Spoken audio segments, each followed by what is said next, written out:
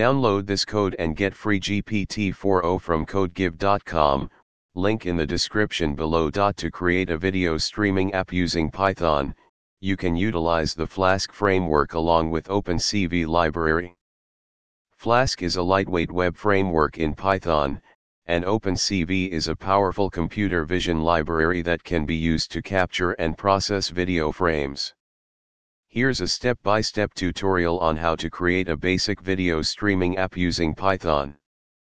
1. Install the necessary libraries. Make sure you have Flask and opencv installed. You can install them using pip. 2. Create a Flask application. Create a new Python file, example app.py, and import the necessary modules. 3. Initialize the Flask application and create a video capture object. 4. Define a generator function to capture video frames. 5. Create a route to display the video stream. 6. Run the Flask application. 7. Access the video stream.